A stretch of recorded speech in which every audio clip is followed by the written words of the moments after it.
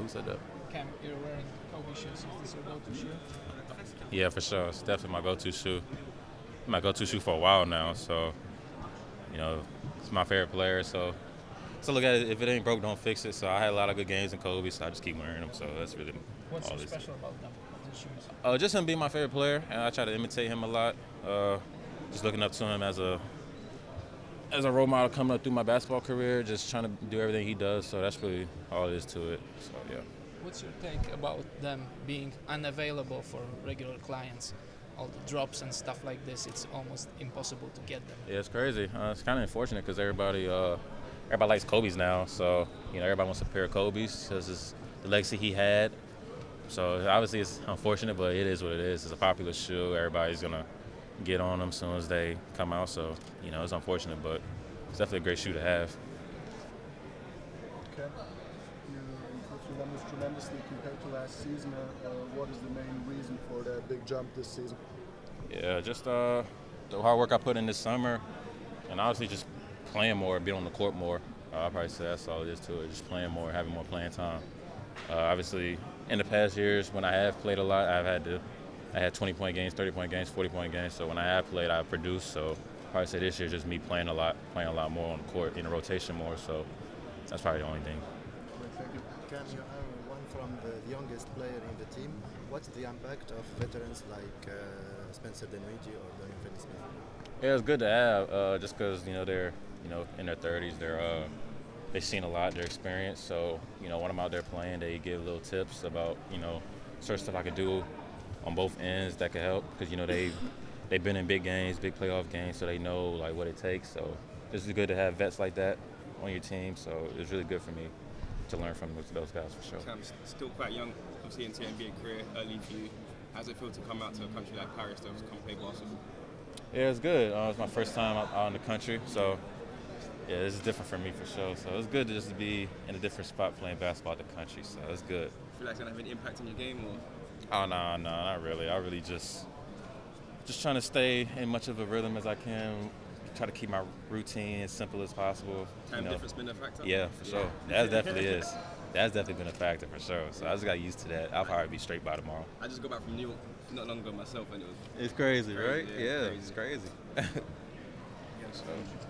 you maybe like the idea of playing maybe the final four of in-season tournament next year in Europe, because the format is quite right for the Europe and people are maybe they like it here and they are accustomed to it. So how do you think about this idea? It'll be different. It'll be different for sure. Yeah, probably in a different place than Vegas. I'm tired of going to Vegas from the preseason this year and my 2 summer league years. Yeah, I'm tired of going to Vegas. So probably, we can do it in a different country. That'll be cool for sure. What's the feeling around the group at the moment? Obviously, currently sitting in the 10th seed.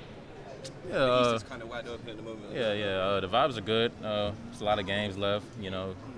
Our best basketball is ahead of us. We just got to stay locked in and keep producing. But we have a lot good vibes right now. We're just staying locked in and just, take it one game at a time. Any recent changes from management to the team? Say it again? Any recent changes from management towards the team in terms of that mindset, changing anything up to try and get up to some wins in? No, just probably say getting more keen in on our game plan, our schemes, our principles. So just staying locked in on that and just re-emphasizing on that stuff, because we got away from that a little bit. So he's going to keep re-emphasizing those kind of things. So, no, I mean, everything's been good. Everything's been the same. Good vibes, good everything. So it's good.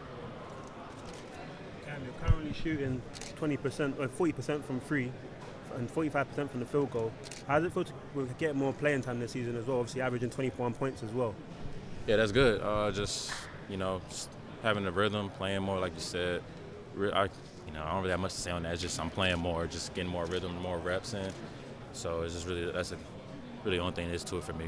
Obviously, again, coming in the 10th seed currently, like, how does it feel? You're looking to get into the postseason and obviously push on and maybe get into the playoffs as well?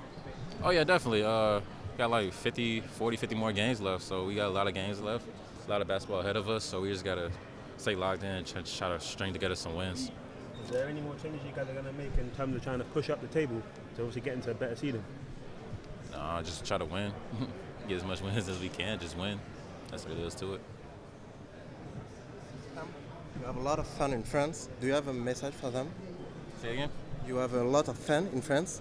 Do you have a message for them? Yeah, come out to the game, support me. I appreciate all the support.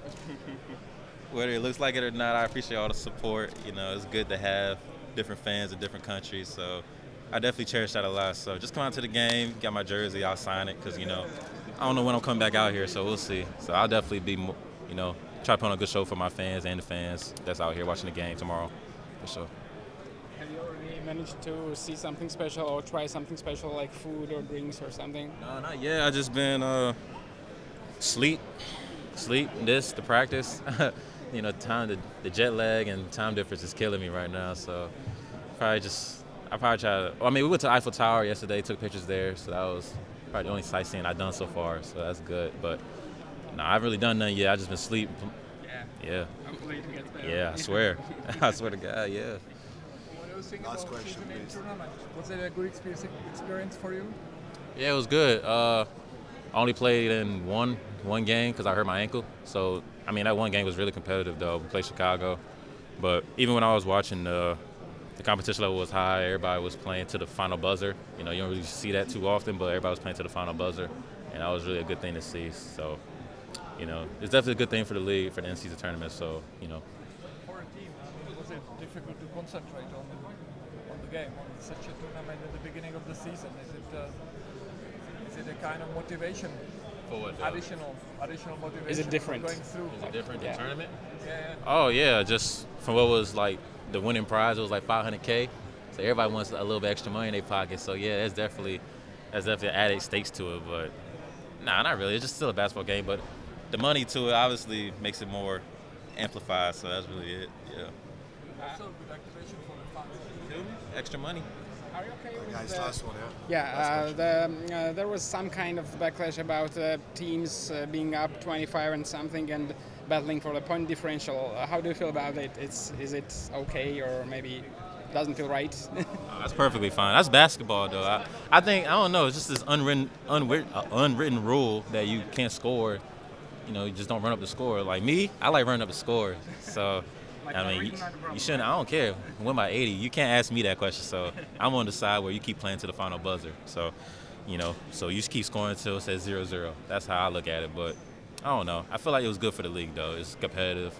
Everybody was playing hard, playing at a high level. But me, I should run the score. Even if, you know, we're losing, they have the right to keep scoring. Like, we got to stop them to the final buzzer. So, if you don't want them to score, stop them. So, that's just how I look at it. You're giving us a 30 piece tomorrow? We'll see, man. We'll see. Thank you, man. Appreciate that.